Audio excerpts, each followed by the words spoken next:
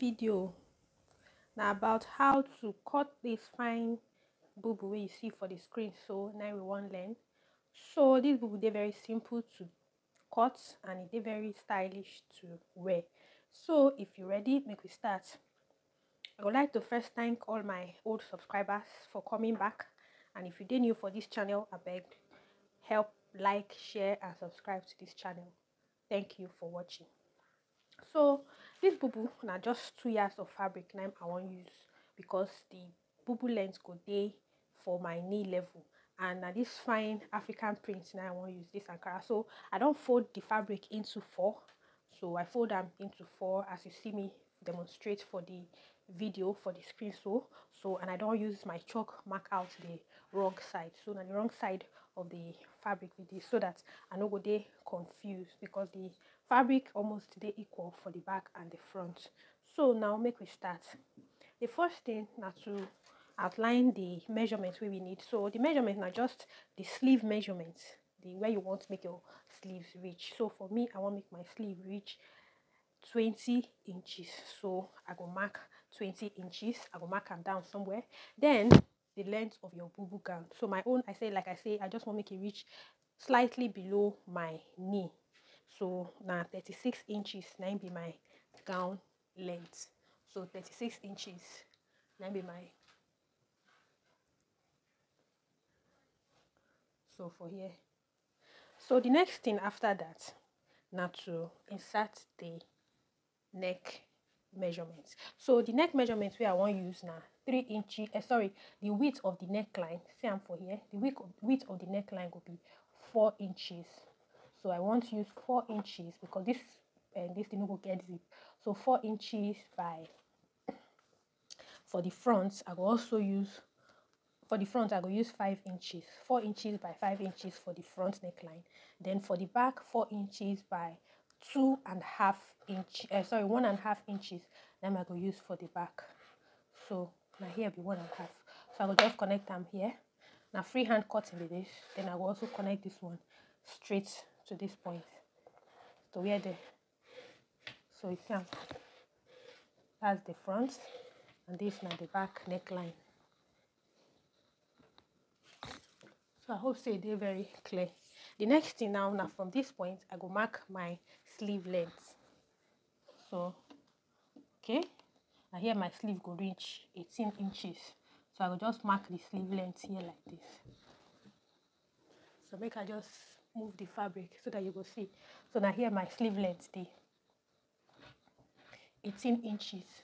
So from this 18 inches point here for my sleeve, I will come down by 2 inches just for my shoulder slants.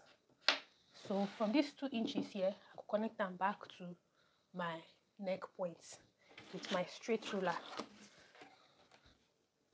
So just like the normal way we say they cut our basic bodies, just that this one I come down by 2 inches. So I will connect these 2 inches down to this point here. So that one don't set. The next thing I want to do now, from this point here, I go determine the sleeve opening. Okay, so I want to make my sleeve opening dey 9 inches wide. So from here to here now my sleeve opening. So this now my sleeve opening. I don't mark them here. So you can see from here, from this shoulder slant to this point, and the sleeve opening. So after marking that sleeve opening, the next thing where I want to do now to determine where my hip measurement. So from my shoulder to my hip now 24 inches, around 24 inches. So I will just mark the 24 inches here like this. So this 24 inches now my hip line. So from this hip line, I go insert my hip measurements. My hip measurements now 40. So that 40 divided by 4 now 10 inches. So I will just add like 1 or 2 inches for ease. So make I add 2 inches for ease here to make them 12. So I will just add the 12 inches here. So I will just add 12 inches. So from this 12 inches now my hip measurements. So you see, then I'll come for the full length of my gown. For the full length of the gown here. So I will also mark that 12 inches. So I'll just add 1 inch for ease. So I'll just add them here.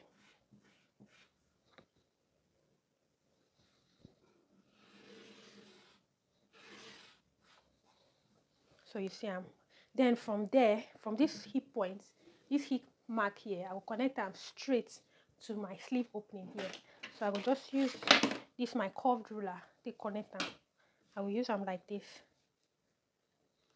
to connect them. So now I'll just connect them like this. Then I will mark them down like so. So you can see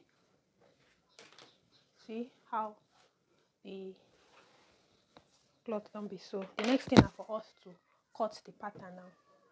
So you see the neckline, the back and the front, then the shoulder.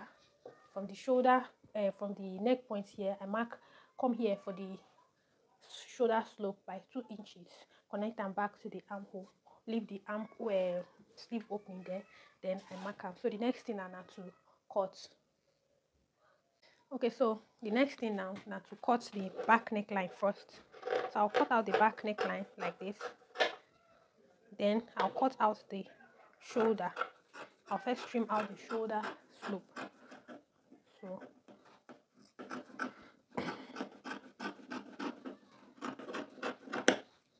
So after that, I'll come cut the side. So make I cut the side now. So remember here.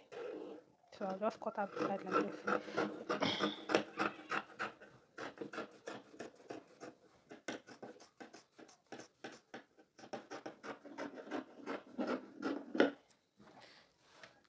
So see. The next thing, first I'll trim off this part.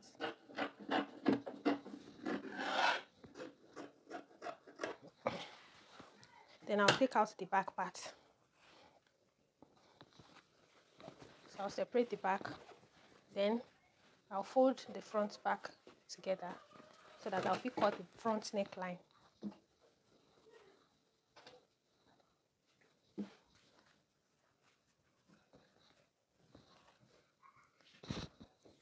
So to cut out the front neckline, fold them back and just cut. So you see now to go join the front. See the front?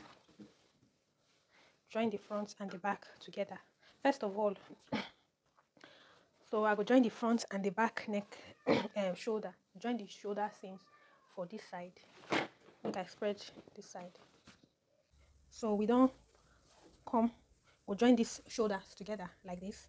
I'll join the shoulders for the two sides first, then I'll join the sides before we go connecting the neckline and the sleeve opening. So maybe we go our sewing machine, I'll go join them.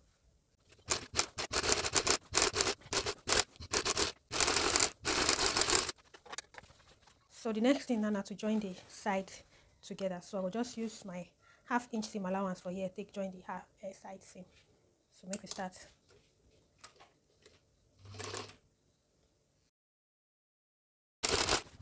So the next thing to hem the hemline, that is the bottom part of this dress. So make I hem her now. See as I fold the hem. Hope say the same. So I fold them like this, and I'll fold them again. Then I will use my stitch runner.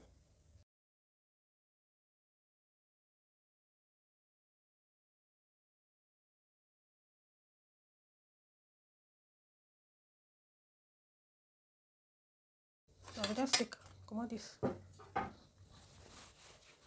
And I'll put my